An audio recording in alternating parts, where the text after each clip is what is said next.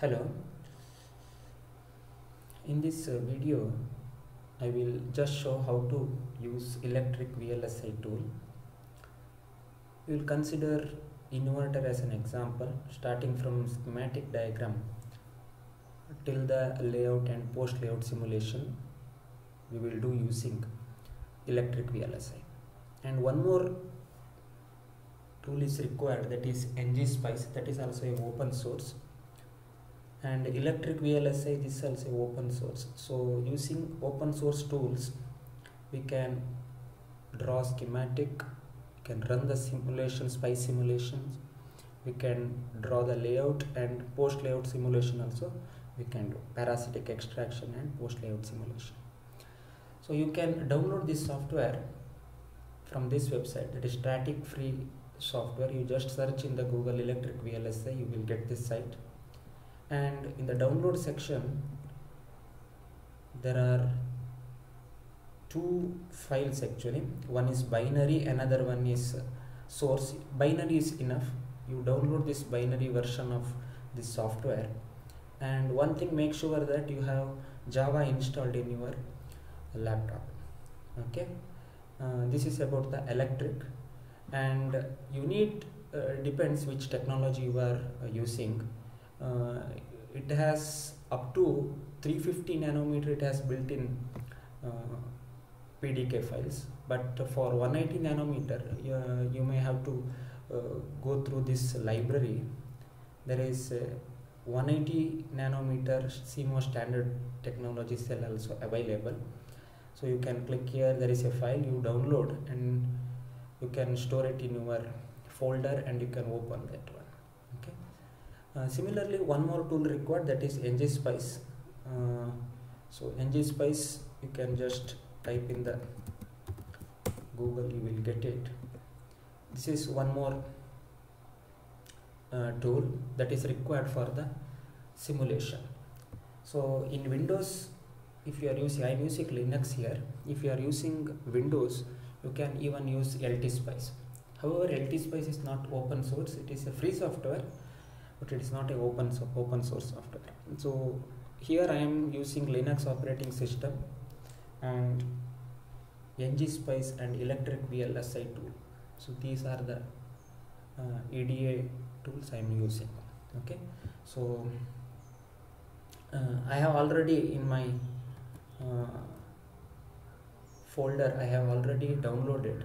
One is electric binary file, another one is 180 nanometer library, and I have also saved here in a file the level 1 model of NMOS and PMOS.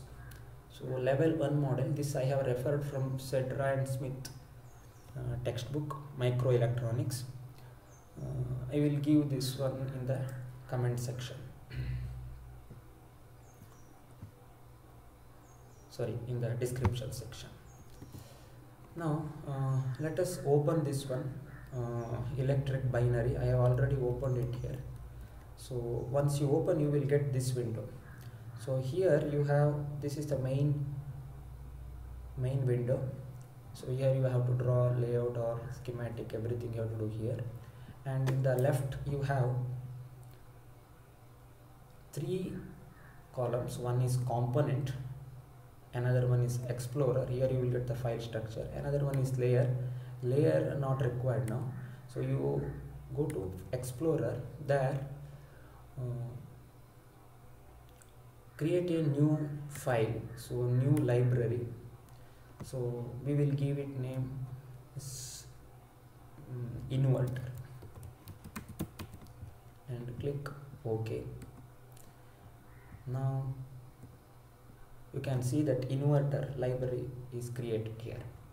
Now first you observe, or you have to set all the there are many settings here required to layout and use Ngspice as simulation engine.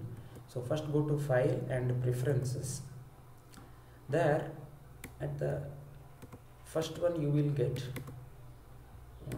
this window will pop up, and here you can adjust this memory. Maximum memory is given, by default it will be 64, You can give it 2000 megabyte, depends on your RAM, or at least 512 MB you can allocate, so that it will give better performance. Okay, that one setup you have to do. Another one, in the tools there is a NCC, we will see that one later, that is required for layout versus schematic. So there you make sure the check transistor size is ticked. So it is not ticked here, I have ticked here now. So this is required, because when you do LVS you have to check the transistor size also. Okay, and next one is Spice and CDL. Here I have already set all these settings. I will give this one in the description section. Spice engine must be Spice 3, and here you have many options, H-Spice, P-Spice, but we are going to use Spice 3. And Spice level 3 we will use. And parasitic, if you do not want parasitic, then you can write simply transistor area and perimeter only, but we need I would like to show that parasitic extraction also, that's why I will select conservative RC and just write dot end statement, right? Okay, and in the running Spice, here I would like to use Ngspice. So as soon as I write Spice code here, I want Spice engine, that Ngspice, to do the simulation. So that's the setup for that one. Is it should be in this option, that is run and ignore output. So by default it will be in the don't run, but you click run and ignore output. Then you have to write the Ngspice, because I am using Ngspice here, with the argument. Okay, so if you are using LTSpice, I refer you cmos.edu textbook, Professor Jacob Baker. He has nicely explained and given all the documentation for linking LTSpice with Electric VLSI. Okay, from there only I have referred this one from that site only. And you click this overwrite existing output file and run probe. Okay, this is required. Another technology, if you go, so in that technology you select analog, because we are doing here analog. So select analog and scale. You can see here now it is selected on 100 nanometer. That means lambda is 100 nanometer. That means technology is 200 nanometer or 180 nanometer CMOS technology. So by default with the system you will get up to here only. Scale 200 nanometer, lambda 200 nanometer means 400 nanometer technology you will get. So this you want to add it. So I have shown that link there. From there you download 180 nanometer CMOS technology file. Okay, so you select 100 nanometer, lambda equal to 100 nanometer, and I think that is all you have to do here. Okay, now click OK. Now it is all set. Now let us draw schematic diagram of inverter. So go to the cell and click on new cell. So here you select schematic and write not get. So I will write NOT, any name you can give. So click OK. Now you can see in the Explorer there is a file created not. If you double click on that, you will get nothing, because we have to draw, it's a blank file, so we have to draw this one. So since it is schematic selected, components will be regarding to schematic. So you have all the MOSFET or Spice elements, all you have on the left side column. So here you draw now a inverter. So for that I need one PMOS and NMOS.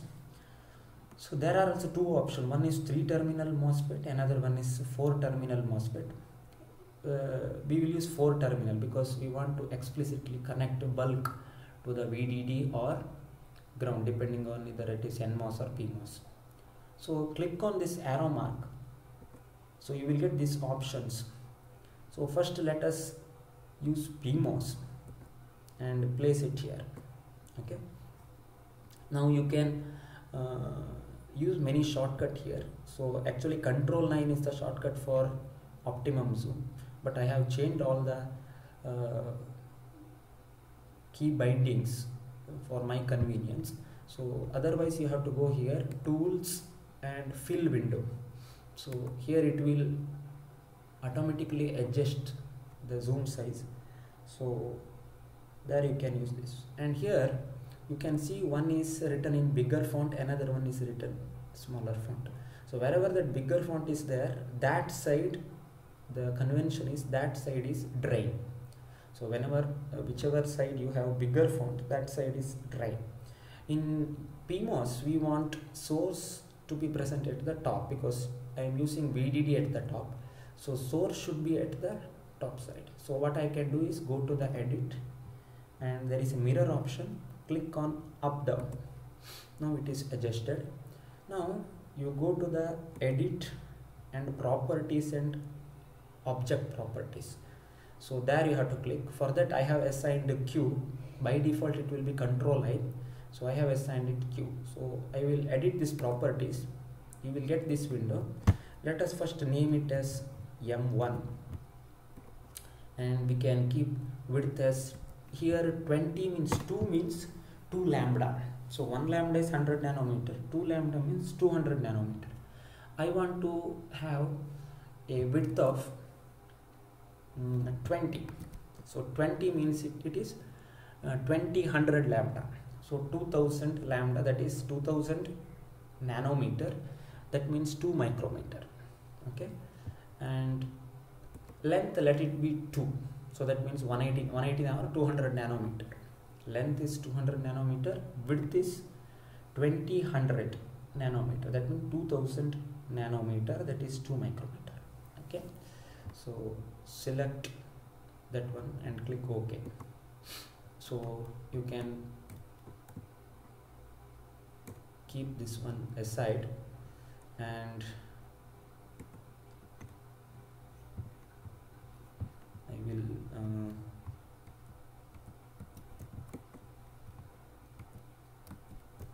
okay, now let us select NMOS. Again click on that and select NMOS. Okay,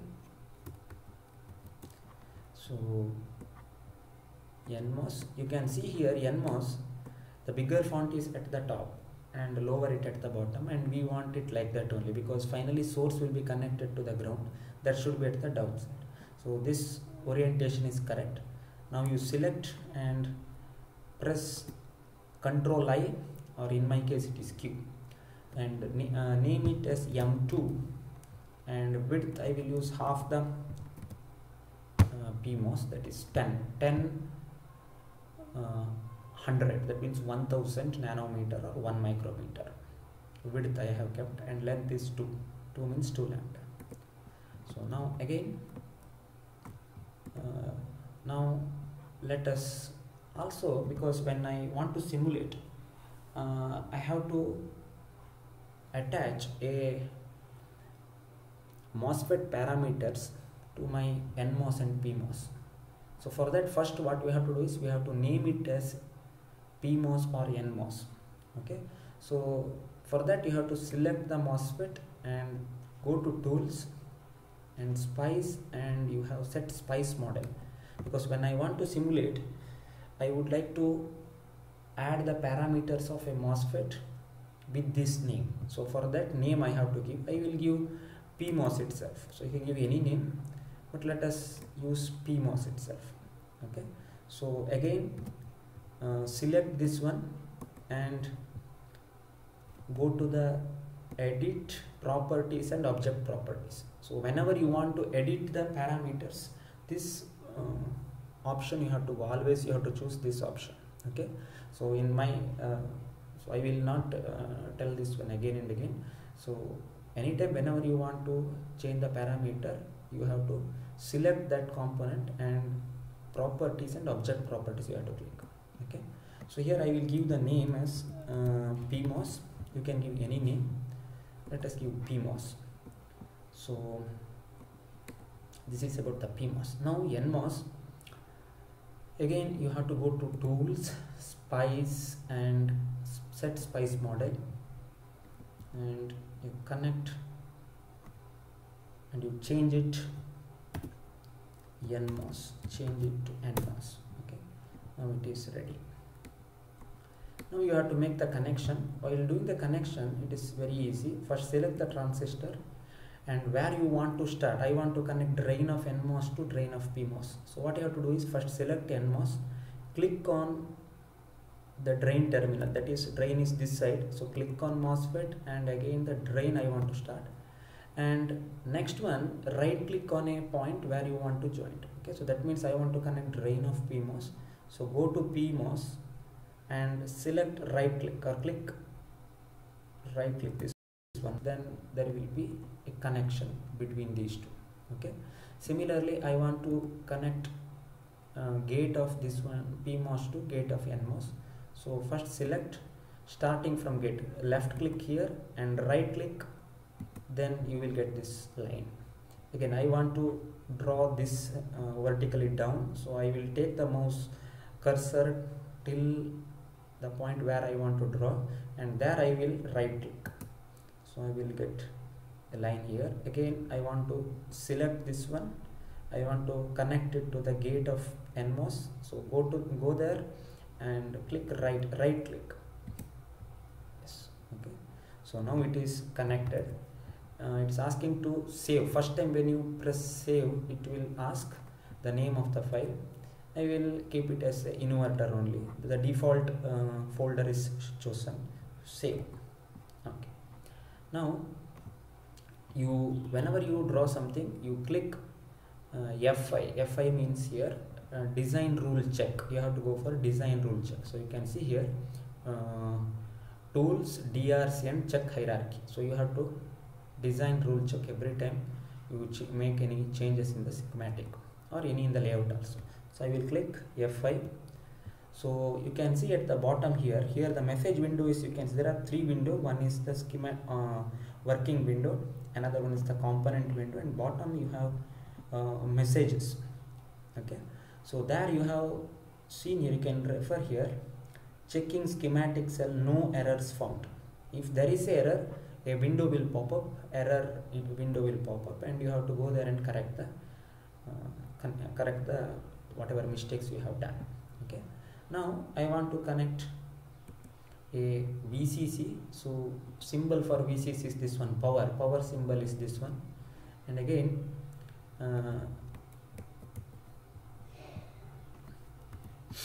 so click on that. I want to join that one to the PMOS source, and again this is the fourth terminal bulk that should be connected to VDD. So I have taken that and I am connecting to the power, and similarly you need a ground for the NMOS. Click on ground and select on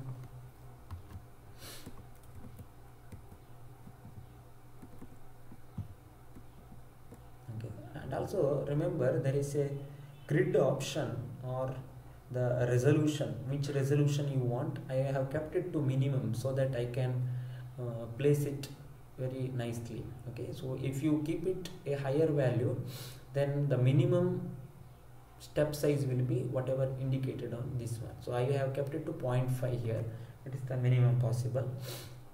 Now select here,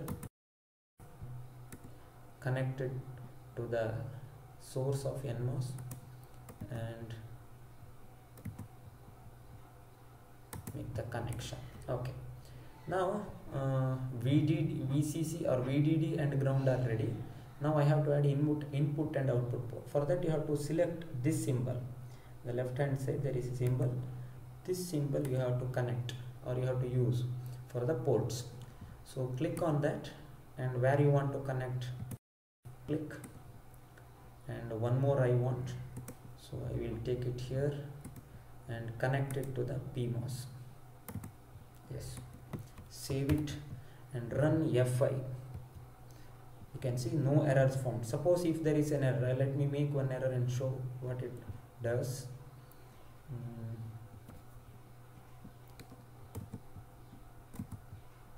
Yes, See, I have not directly connected from here to here. I have taken 3 steps here, so that will give error because I have to use only in one step. I have to make the connection actually. Let us see what is that. So let us run now. You can see there are 2 errors. Let's click OK and go to the Explorer and error, and in the game open the error here. You can see here, if you double click on that, it will show there is a extra unnecessary pin added. So I have to select that and delete. Now again F5, click F5, no error. Now that error is removed. So whenever there is error, that message will pop. Otherwise, if there is no error, no window will pop up. So you have to see the bottom here, no errors found. Okay. Now what I have to do is, I have to create the port. So select the port and name it as you have to edit its properties. For that you have to go to select the node and click on export and create export. Here you have to give the name. So let me give A. So one input port I have given the name as A. So you have to select and export, then only port will be created. That is required, port is required. And the ports of schematic, when you draw layout, ports of the layout both should match. Okay, so select, it is case sensitive, so you have to name it carefully. Again output port, click on export and create export and click Y. Yes, now I have created the folder. And for VDD and ground, you no need to mention, by default they are ports, so you no need to define anything for that. It is already written. Okay, so now let us finally check once DRC, there are no errors. So that we can see here, no errors found. Okay, now we will simulate this one. For that, first I have to write a Spice code.